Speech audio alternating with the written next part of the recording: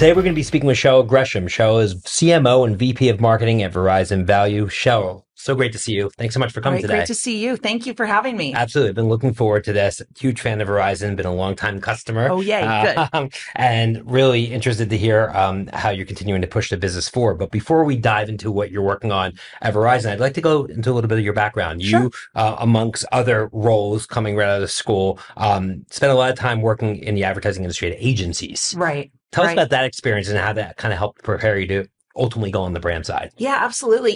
It was something I'd always been interested in, even since I was actually in high school. I took a marketing class in high school, and I remember learning about demographics, and Yeah. I found it fascinating as a 17-year-old. Why? And I have no idea, but I remember thinking like, wow, if you send different messages to different people, you can make their behavior potentially change, Yeah. right?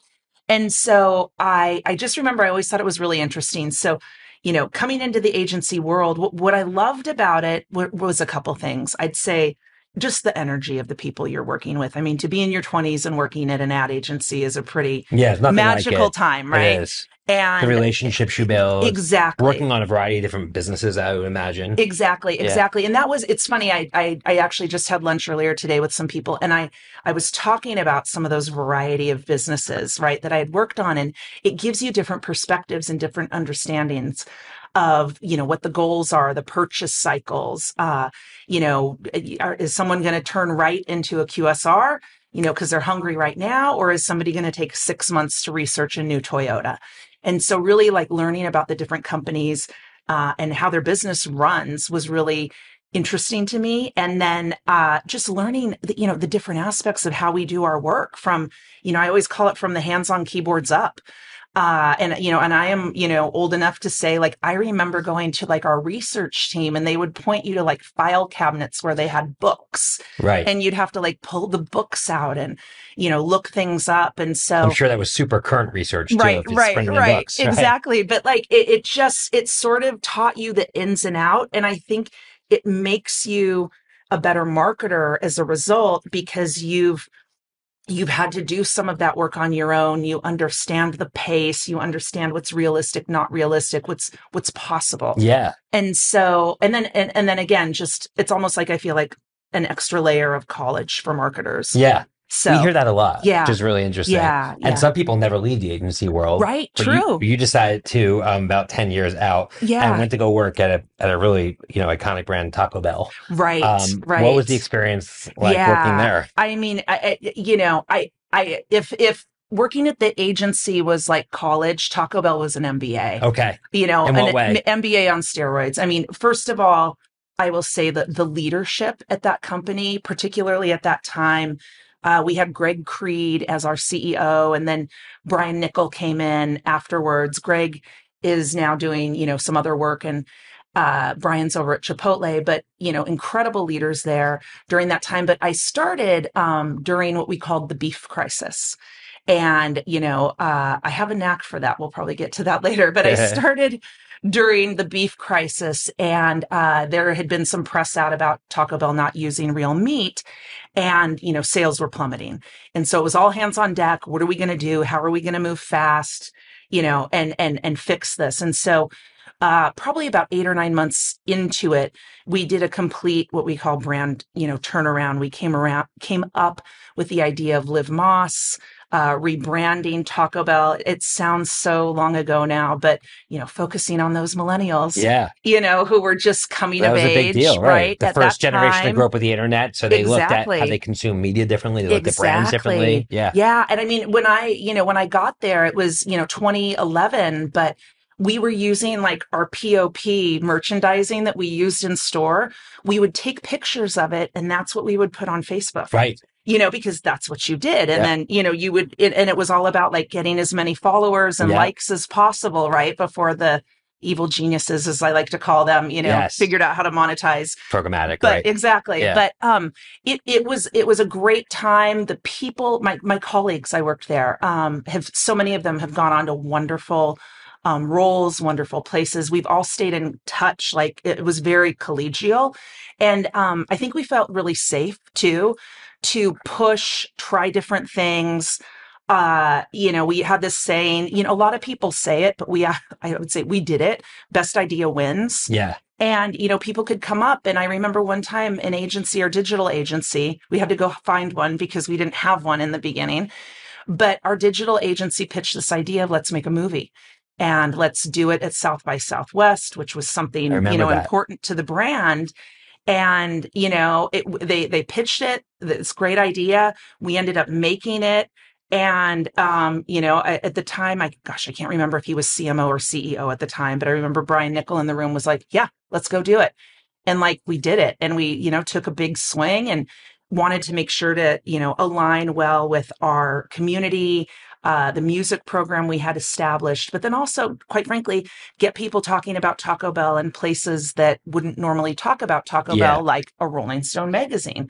And so that was sort of our It's how a lifestyle brand is created from just a place to go exactly, get tacos, right? They also made exactly. a hotel, I remember, talk about. Exactly. Yep. Yes, yes, yes, yes. So yeah, and just great people that I worked with there, and we have all stayed in touch. We're on text chains, and events like this, we'll follow up with each other. But definitely, I think that was a great, great, not only learning experience, but we turned the brand around. So, after we had that decline, we started hitting all of our numbers quarter after quarter, year after year. And that was really fun too. And we had this mentality of, like, we called it BYA, beat year ago. And you always I had to love beat that. year ago. And what are we going to do? What are we lapping? What's coming up? No surprises, Right. and you'd have a plan, and then you'd have a tested backup plan in place. And, really, I think, learned just some great marketing fundamentals. And again, back to the business, right? Of like, what's going to drive the business? Uh, you know, our intention was to drive people into the restaurants. And so if we launched marketing on a Sunday and by Tuesday morning we didn't see, traffic picking up at the restaurants, what's going on? Did this work? Did this work? Did this work? And we'd change it. And by Thursday we'd have something else going on. So it was a really great way to learn too about how to move, at the pace of retail and the Right. pace of QSR, and those who sit and wait, you just get left behind. Yeah.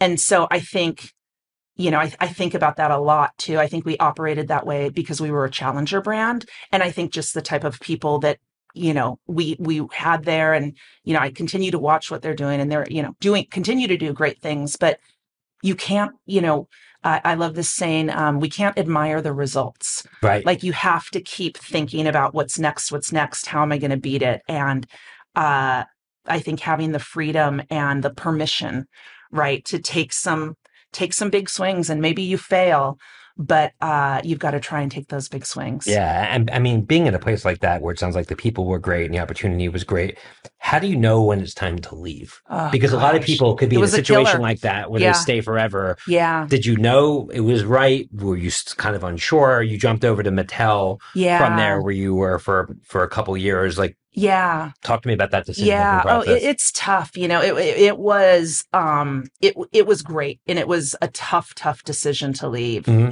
I think what I saw with myself was, just probably like many of us do, is sort of that career planning. Yeah. Where am I going? What's my next move? Is there opportunity for growth? Does that opportunity for growth mean that I stay, in the state that I'm in, or do I have to leave to go live in Right. another Or the same state? category, even you Right. could have stayed in QSR, but it's right. Exactly, exactly. And I will tell you, and maybe it ties back to, my time at the agencies, but I also was mindful in my own journey of wanting to make sure that I wasn't the QSR person, Right. right? And so Why what is that important to you? yeah, I felt like I'd say two things. Selfishly, I just am curious. Yeah. I am a curious person. I'm the one who might ask, the silly question in a room, but then maybe other people have the same question and wouldn't ask. But, I find myself to be a very curious person. And then also, I think I what I saw for myself, I have to tell you, I didn't know where I was going quite yet, and maybe I still don't today, but I had this mindset of try new things, take different challenges, and sort of see where life takes you. Yeah. And I figured, I would be smarter and better for trying something different. And a new opportunity came up. It was really hard leaving Taco Bell. The people were incredible and excellent.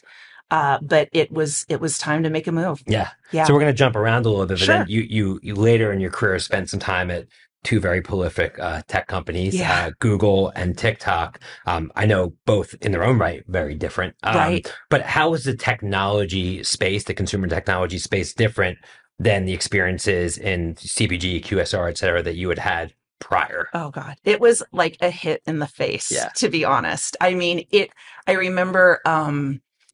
remember coming into Google, which is an incredible company and people and everything. I always joke that Google employees do not know how good they are treated. The ones who have only worked there.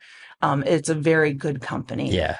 But I do remember talking to one of our agency folks that I worked with and saying like, what is going on? They want us to do a special study to measure the Super Bowl. And I think we were doing it had been aligned before I came in, but we were doing something in the Super Bowl, just like a unit in the pregame And you were show. working on a YouTube I was business working line. on YouTube Yeah. TV. Yep. Or YouTube business, but this specific example was YouTube TV, I believe. Hmm. And I was like, what do they mean they need to study the Super Bowl? It's the freaking Super Bowl. Like we look at this data, we look at this data, like, duh.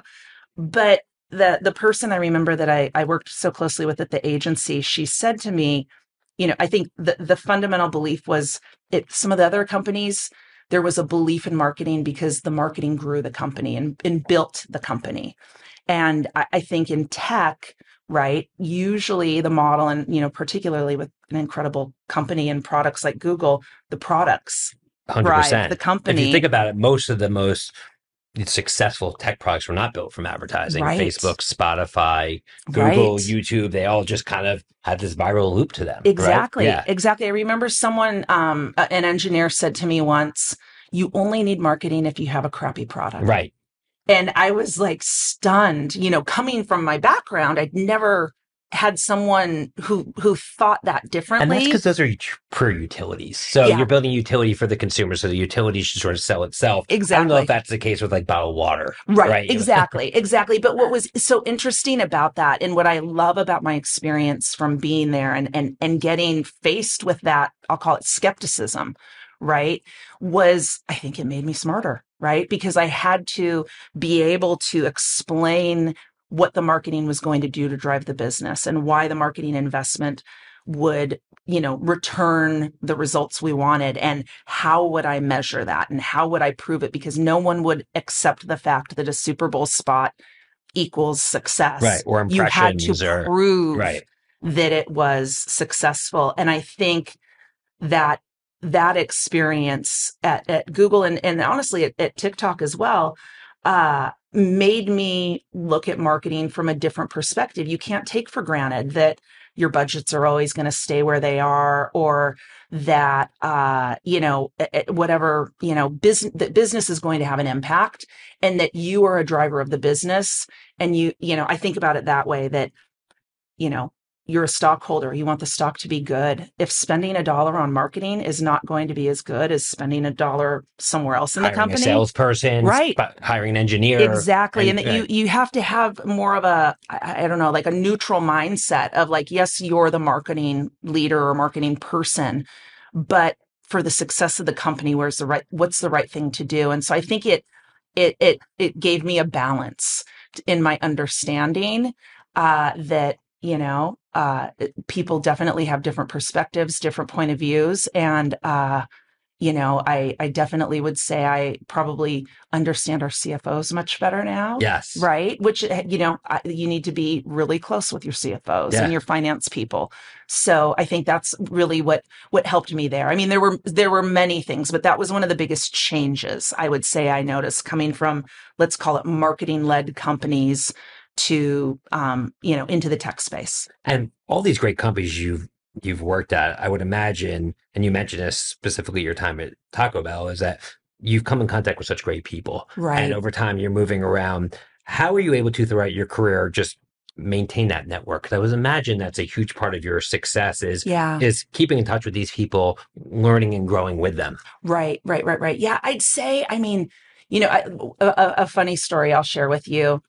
But how do you keep in touch with the network? But I'll say this, you got to be kind, and you've got to be kind to everyone you work with. And one of my favorites is when I was at Taco Bell, they had, as many of us did pre-pandemic, I call it the caste system of who gets what desks and offices, and depending Yeah. on your rank, where you get to sit. The So corner right, office, right? exactly. Yeah. So I had an office, with a window, and I remember I had this big sliding door, and I would get in early, many days, and outside my door was this little cubicle, and our intern was sitting there. And our intern was, I think, finishing up his MBA at the time, and we would just chat in the morning.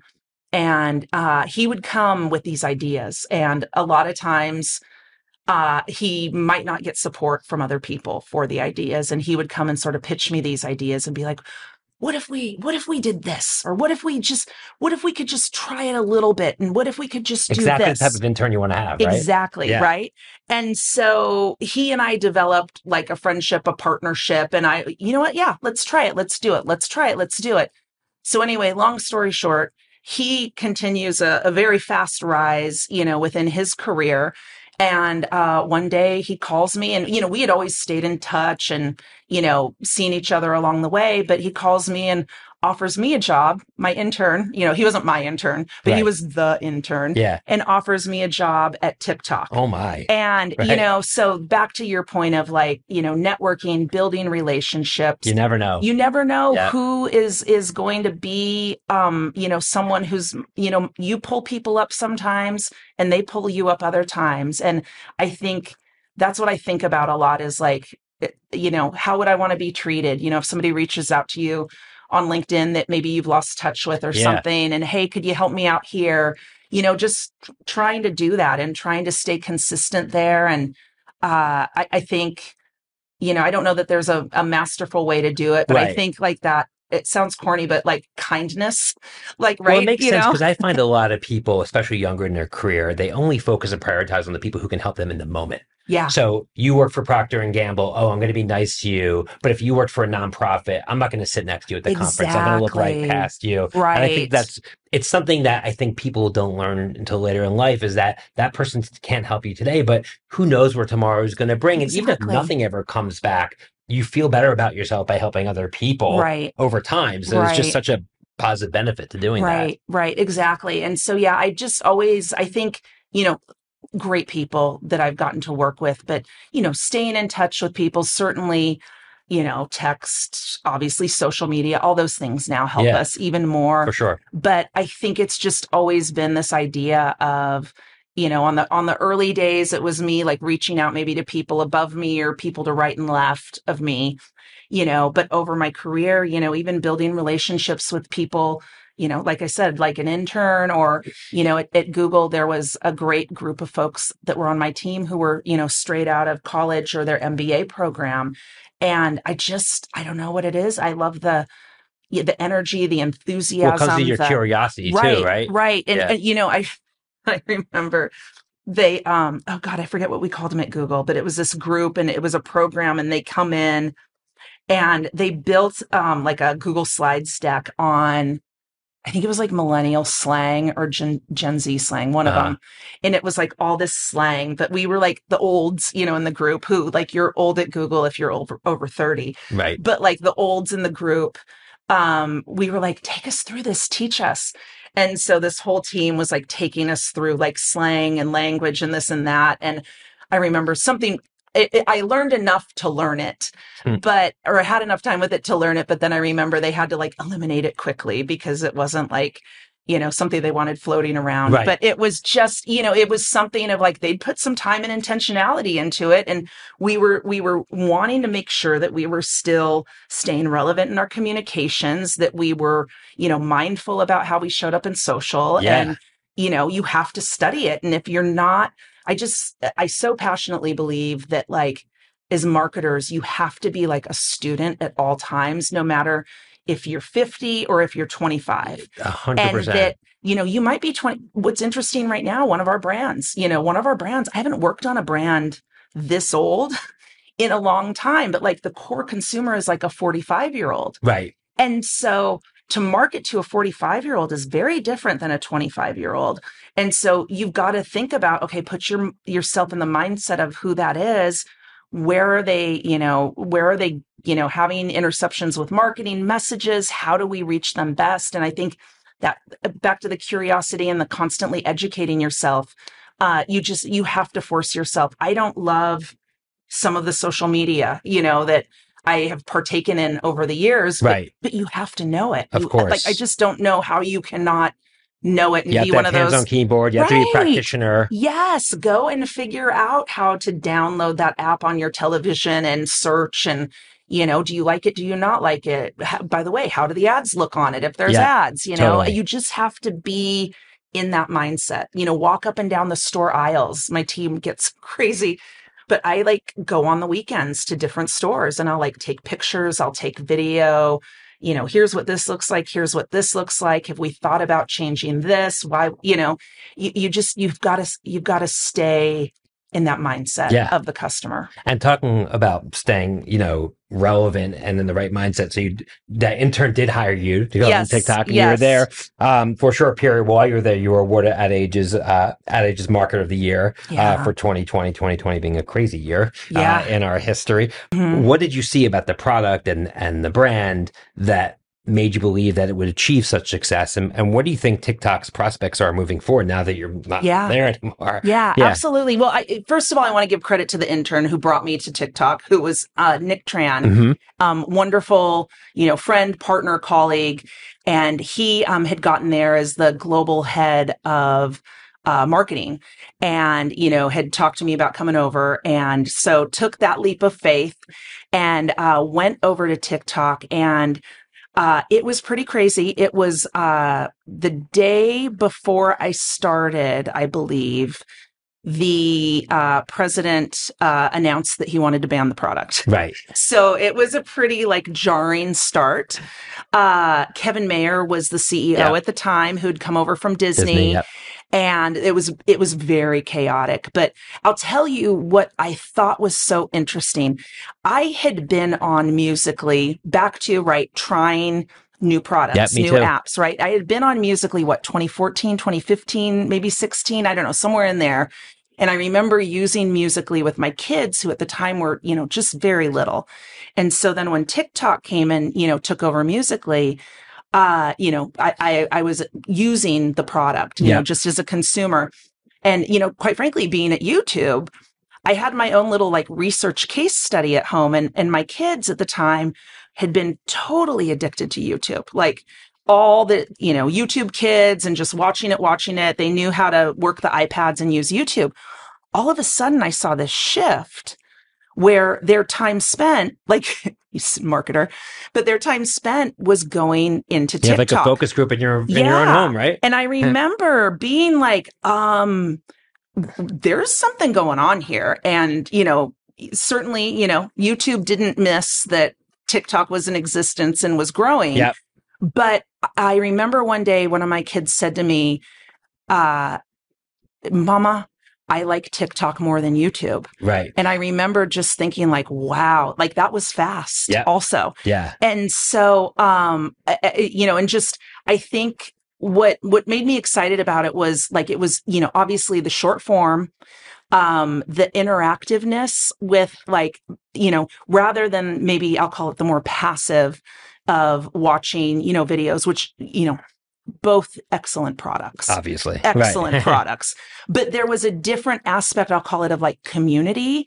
I think it was a different type of community than on YouTube. And just how like trends could break and how it didn't matter, how you could have two And followers then or be an two friends. instant hit. And it could be an Yeah. instant hit. And I remember it must have been, I think I started in August of 2020. And in October, remember the guy, his name is Dogface, or he goes by Dogface.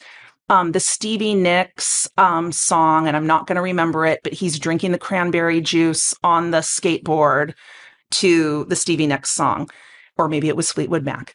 But Landslide, was it? no, Okay. I would hum it, but I don't want to. Yeah. But it was fascinating. This person that you would never expect to even A, be into that music, Right. B, doesn't look like a kid, riding on a skateboard. It looks like he's on his way to work. Yeah. And then drinking cranberry juice on his way. And that just became such a hit. And I remember we had built this team where we were like, we have got to move at the speed of culture. There you go. There you Shout go. out. Right.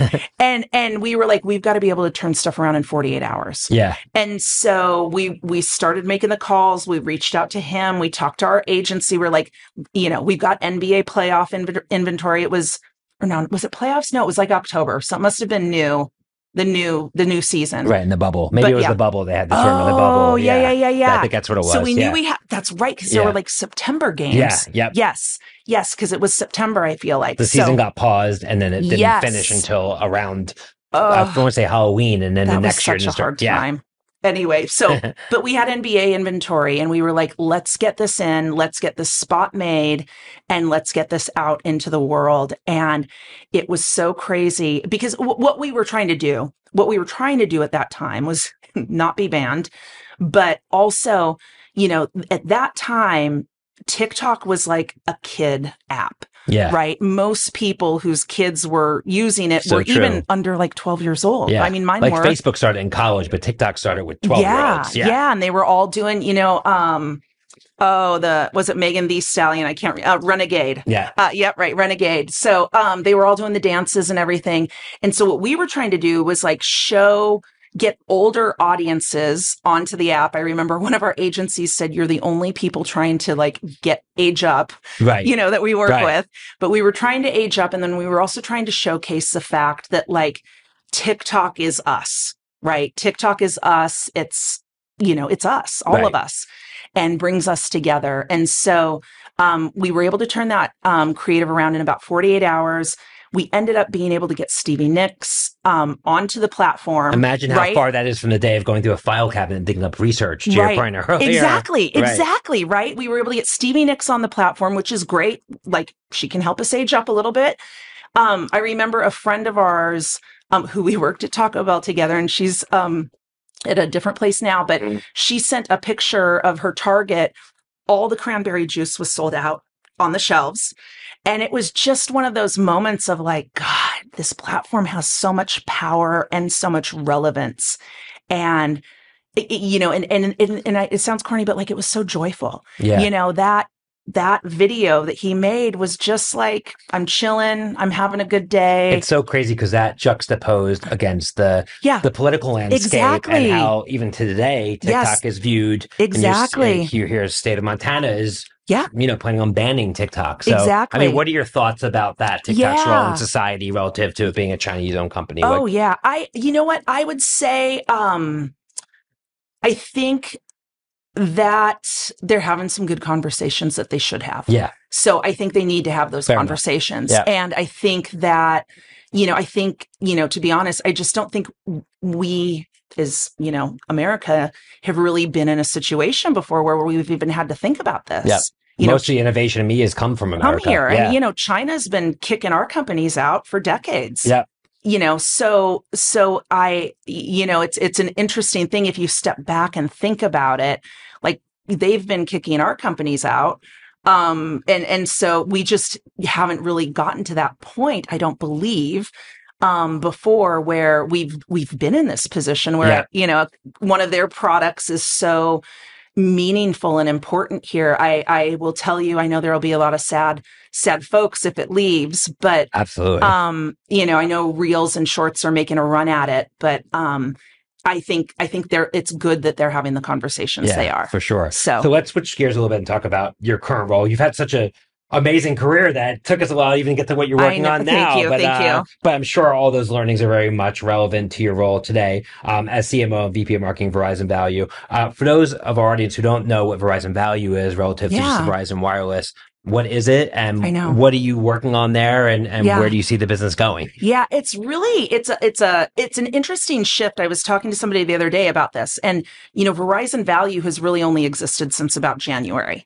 So Verizon has always been Verizon, and you had the wireless service, home internet, et cetera.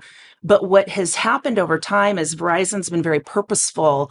I'll say about two paths. One was, I'll call it innovation with Visible, and thinking about back to like that idea of following the puck. Where is our consumer going to be 5 years, 10 years from Yeah. now? And so how do we get wireless service to our customers if our young, Gen Z, alphas, millennials don't want to go in stores anymore Right. and don't want to sit on hold with 1-800 numbers?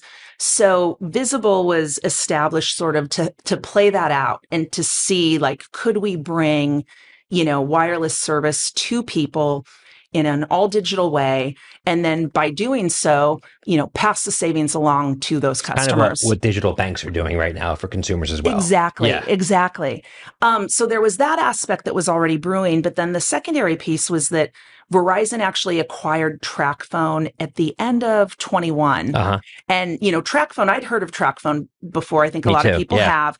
What I didn't know was TracFone is like a house of brands. And so there's TracFone, Straight Talk, Total, Simple, many other brands that really served what we call the prepaid community. And I'm going to guess probably a lot of people listening to this podcast probably are what we call postpaid. You get your bill from your wireless carrier and you pay it when it comes. Right. But with prepaid, you basically, I call it a little bit more like a Netflix, but Right. you pay and then you get your 30 days, and then you pay and you get your 30 days. And so It gives people more flexibility. You can stop paying and it turns off, and right. Exactly. And so Verizon Value was created to put all these brands together and make sure that we're looking at them, across the portfolio, and what consumer segments and targets are we going to serve? And, maybe Visible is right for our digital savvy. Goes back to your fascination with demographics. Yes, exactly. Right. And now I'm like selling wireless service to 45-year-olds, right? So, and we've got another brand that, is targeted a little bit older. And so, and then we also look at channel, right? So the unique difference I'd say with Verizon Value too is that we don't own all our distribution. So like a CPG company, we are reliant on Walmart, retailers like Walmart, Target, Best Buy, hence my video and photography, going into all these locations on weekends, because we're reliant on how we're merchandised there, what part of the store we're in, what competitors we're next to, and how much space they do or don't want to give us, and how they want to work with us. So it's a very different like business model than, I'll call it the maybe traditional Verizon. Which is more vertically integrated solution. Exactly. You own the retail. Although even in the traditional model, you still have your authorized distributors as well. Right. Yes, exactly. So we put the team put the Verizon Value org together. Angie Klein, who is a wonderful person as well, 23 years at Verizon. She is the CEO and president of Verizon Value. And then I lead marketing rolling into her for these brands. So that's a little bit about. So where do you see the wireless space going? I mean, you have 5G, you have now people, I forget what the terminology is, but instead of running cable into the household, you're basically just putting 5G in the house, and you're streaming TV in general. You don't even need traditional cable anymore. Exactly. So, I mean, I think that the space is going to be completely different in the next 10 years as it was. Yeah. So how does that impact your go-to-market strategy, the products you're selling to the consumers, maybe how you're bundling it, et cetera? Exactly. So one of the interesting things to your point about how it's changing in 5G, when we were moving from 3G to 4G, or I mean, my goodness, even probably 2G, right? Remember how like every 2 years you'd get a new phone? Oh, I got to get a phone. I got to get a new phone, right? The phone sales are declining because, now that we're at about 4 and 5G, pretty much everywhere, people are turning over their phones less. And so, Verizon obviously has led in network, I'll call it dominance, for a long time, and that has had great reputation for that. So one of the things we're looking at is, how can we bring that network dominance, to be blunt, into these value segments, right? And, provide these customers who, I always say you could walk in with a handful of quarters at Walmart and buy one of our plans. And we will not do credit checks. We are not going to, require all the things that a postpaid customer would have to do. And they can get that service for 30 days and they can get it on the Verizon network. So that's one thing, is how do we, get more people onto our network. Basically expand your total addressable market. Exactly. Right. And then also, the team is working a lot on fixed wireless, as you said. So back to, at home, not having the cords and the cables and all of that, but, kind of like having a super big mobile hotspot. Right. That's that exactly you just have in your house. Right. And with like YouTube TV, which better than anything else, like you combine those two together and it's a completely different way to get content. Yeah, we're Sunday Ticket subscribers as of Sunday on YouTube TV. My husband was so reluctant. We were, sorry, tangent, but like DirecTV subs for over 20 years. For that, I hung a satellite outside my apartment building and got fined so I could see my Philadelphia Eagles line with New York. I got it sent. I had this big satellite. They put it up myself, so I remember all that. Yeah, so, the funny thing was we had YouTube TV the whole time, but my husband would insist on watching DirecTV, and I'm like, do you know how much? Anyway, I won't turn into that side, but anyway, so we are Sunday Ticket subscribers as of Sunday afternoon. He's learning the new user interface, but it'll be good. But to your point, it's all changing, right? And I think what's exciting to me about that is it's going to give us like more addressability with how we can reach our consumers in their homes or their places where they're living, and just make us all more mobile. I was, somebody the other day was talking about, I think it was someone in Florida that we work with that he's a Starlink subscriber and he drives around on like road trips with it. Yeah.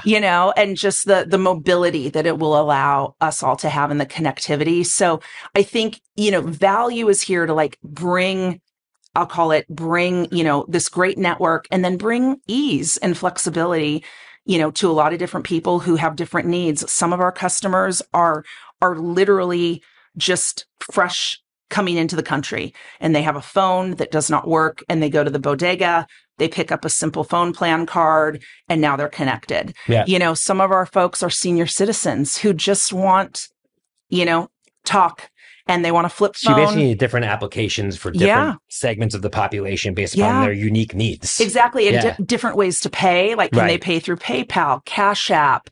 Yes, they can pay in cash, like however they want to pay and having different ways to pay. And I think what I like to think about with our space is there's a lot of choice and flexibility.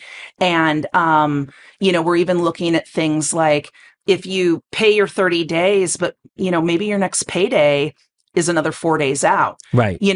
We're looking at programs where like we will, cover your data during that time to like carry you over so that you don't lose your number and have to sign up again. So we're looking at different opportunities like that. I imagine a big part of that is just listen, going back to curiosity, listen to your consumer, understanding their lives, their needs, so you can meet them where they are. Exactly. With the power of the network. Yeah. Awesome. It's because we're even getting down into, are you paid every Friday? Are you paid on the 1st and the 15th? Like, and it makes a big difference to folks, who are in that space, and a couple days really can make or break you. So making sure that we're building, we call it the products, but building the plans to be able to support people who have different needs, and then, giving them great service. Yeah, absolutely. So shifting gears as we wrap up here, you've had an amazing career. And as you mentioned earlier, you don't know where you're even going next, but it sounds like, you have such great experience and there's a million places that you could take the Verizon business and beyond. As you look back on your career, you talked about curiosity as being a big driver of your success. What are some other things that you'd point to in terms of decisions that you made right along the way that helped you get to where you are today in the CMO role? Yeah. Something, I don't know if it was a decision I made at the time, but looking back, something that I don't know that I knew was as valuable coming up as I see it now and think, that is really good. So I would say this is working with someone that, is your boss, your leader, and having confidence and respect and like safety with that person. Someone who is an advocate of you, is your direct manager. Like you're saying choosing who you go to work for based upon those attributes. Yeah, choosing who you go to work for. And then also, it can't always just be that one person because people change, right? Yeah. But then who else are the leaders? Who else are the leaders of that company? And are they people that you respect, admire, think are incredible people? And what I've found is when I've worked at companies where the answers are all yes, like massive success and massive, just growth and opportunity. And, sometimes people are at companies where, maybe the leadership isn't the best. I remember early on in my career, I worked at Coca-Cola and no shame to the leadership, but I think we had 3 CEOs in like 18 months. Right. And it was a period of big change for the company. And that, that was tough. And so, it makes you, tougher and stronger to go through tough business as well as great business. But I'd say looking at that direct manager and, what's your relationship with that person? Do they support you? Do they want to lift you up? Do they want to grow you? And then invest in your growth and the and people your future. around you. Yeah. The people around them. And, it may sound corny, but like even do their values align with your values? Yeah. Right. And are they someone you would be proud to, be on a team with? And so I think that's something really important to look at. I love that. So finally here, Cheryl, if you had a quote or mantra that you like live by, we always end up our podcast with this question because I think it's a good way to sum up how people look at their careers or their personal life. What comes to mind? First thing that comes to mind, no wrong answer. Yeah. I would always think, I'd say the curiosity is a big one. Yeah. Right. But I think that leads to like saying yes. Right. And like taking some chances. Yeah. And taking some chances. And you know what? There have been times where an opportunity has come my way. And I even have thought like, oh, I don't want to leave this company right now, but saying yes, taking that leap of faith and trying, I think. So I'd say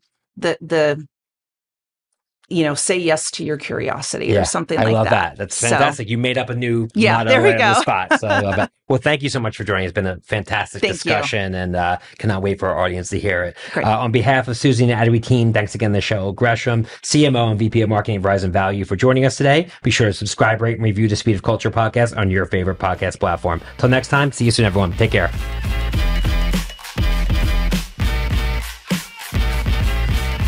Speed of Culture is brought to you by Suzy as part of the Adweek Podcast Network and Acast Creator Network. You can listen and subscribe to all Adweek's podcasts by visiting adweek.com/podcasts. To find out more about Suzy, head to Suzy.com. And make sure to search for the Speed of Culture in Apple Podcasts, Spotify, and Google Podcasts, or anywhere else podcasts are found. Click follow so you don't miss out on any future episodes. On behalf of the team here at Suzy, thanks for listening.